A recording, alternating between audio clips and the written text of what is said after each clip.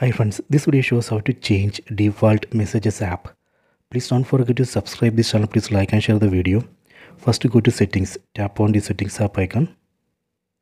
Go down, go to apps, tap here. Go down, go to default apps. Here we have to tap on SMS app. Tap here. Here you can see list of apps. Right now the default messages app is messages. I am going to change it. Let me change to Truecaller. Tap on Truecaller.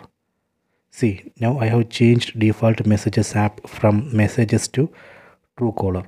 If you are not able to see all these apps in this list, then you have to install all these apps from Google Play Store.